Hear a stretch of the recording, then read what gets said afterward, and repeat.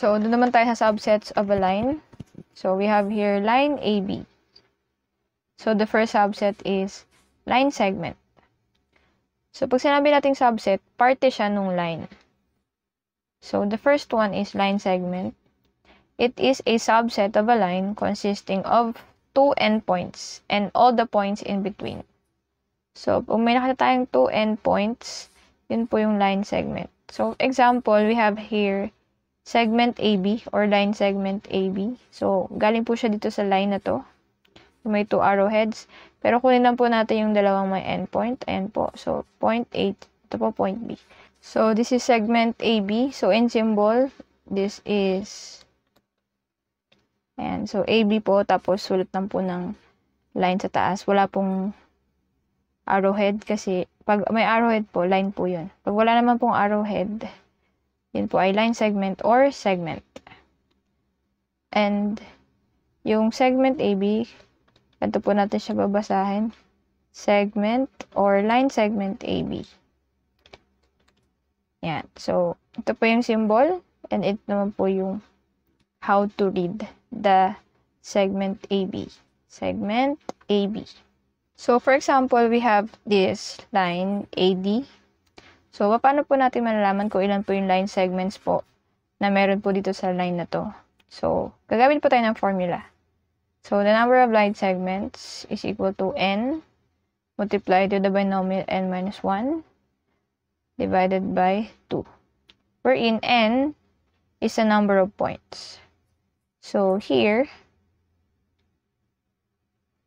so the solution, so n is number of points. So, we have 1, 2, 3, 4. We have 4 points. So, n is equal to 4.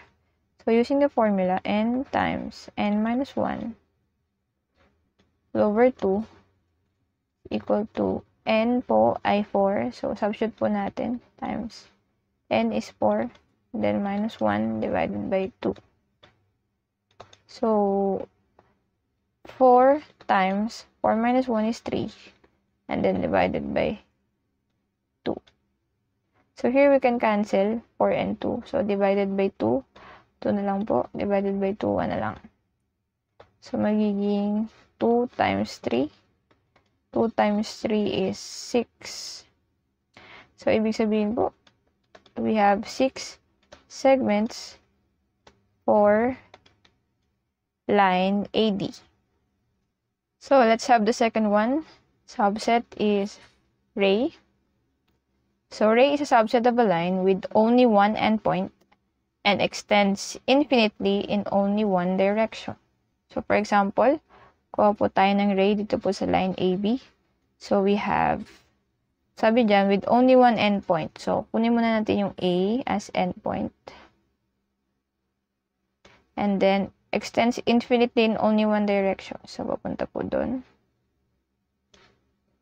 From A, papunta po doon. So, this is AB. So, in symbol, gawa lang po tayo ng arrow na pupunta sa kanan, and then yan, AB.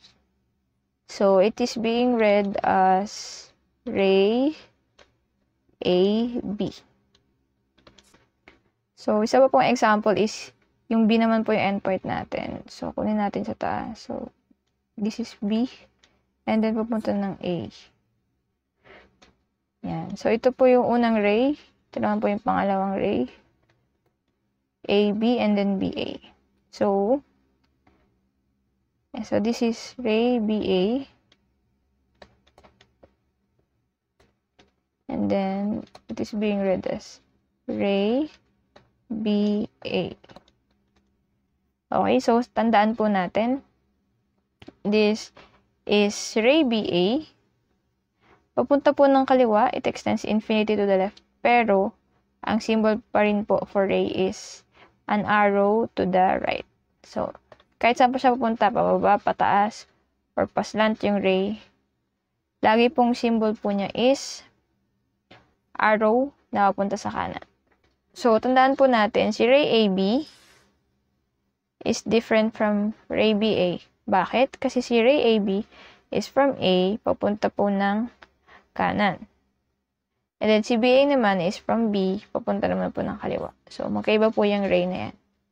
Huwag po natin sila ipag-mix. So, given yung line AD, alamin natin kung ilang rays ba yung meron sa line AD na yan.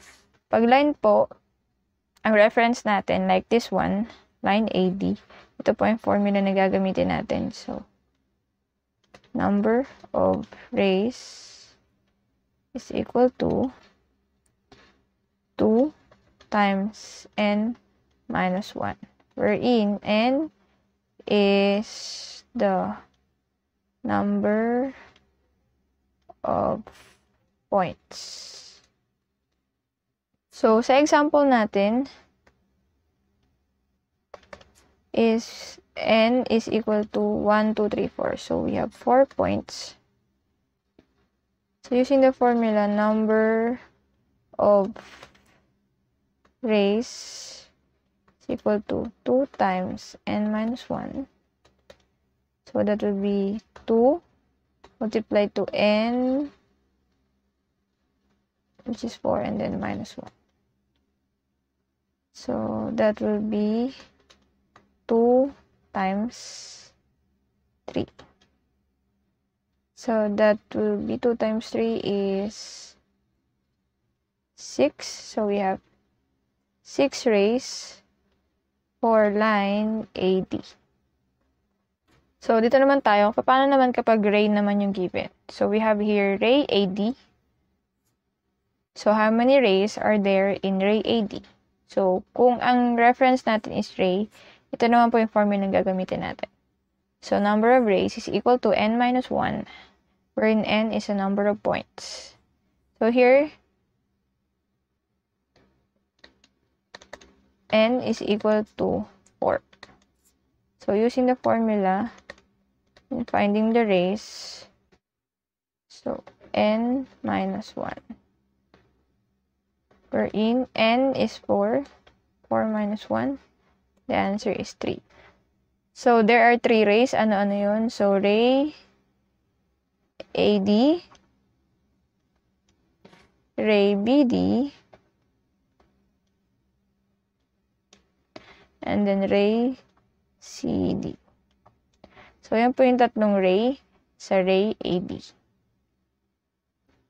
So, meron din po tayong tinatawag na opposite rays. Opposite rays are rays with common endpoint but extend in opposite directions. So, common daw po yung endpoint. So, for example, we have ray BC and ray BA.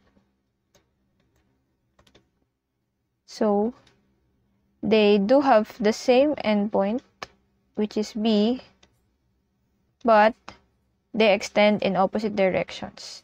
Si BC, nag-extend siya sa kanan, and then si BA naman ay sa kaliwa. So, therefore, BC or ray BC and ray BA are opposite rays. Basta tandaan lang natin, pareha sila ng endpoint, pero nag-extend sila sa magkaibang direction, opposite directions. Activity. Name all the lines, line segments, rays, and opposite rays sa figure na ito. So, lines muna tayo. We have AD, and then EG, what else? We have CF or FC. Ayan. Basta kahit mabaligtad, okay lang yun kasi line lang naman yan. So, CF. Pwede rin FC, pwede rin BC, and so on.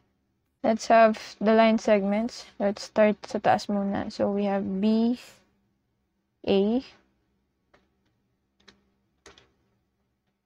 and then BD, and then segment BC, And then, sa baba naman, we have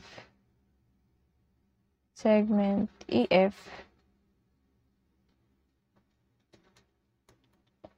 And then, segment FG.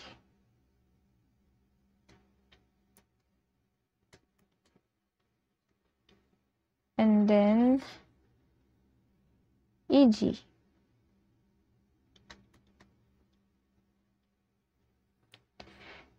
We also have AD, taas pala. And then, ito naman po. So, we have BC, okay na pala. BF, BF, segment PF, and then FC, or CF. So, we have how many line segments? 1, 2, 3, 4, 5, 6, 7, 8, 9. Then, let's have opposite rays. Kay line EG naman. So, then we have ray FE and ray FG. Last one will be ray BC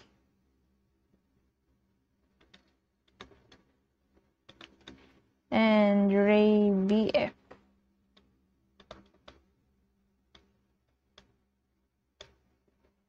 So, yan po yung lines, line segments, rays, and opposite rays.